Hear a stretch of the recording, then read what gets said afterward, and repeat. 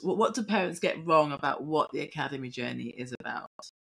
Right. What they get wrong is Arsenal versus Tottenham isn't Arsenal versus Tottenham.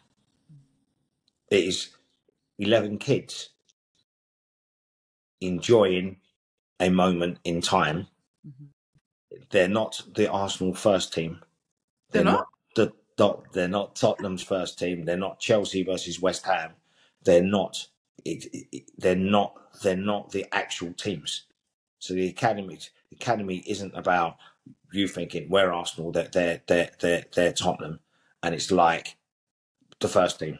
It's not. It's an experimental experience, because in order for you to get better, you have to experiment. You have to you're going to make mistakes. You might lose the game, but your performance means that you get another contract.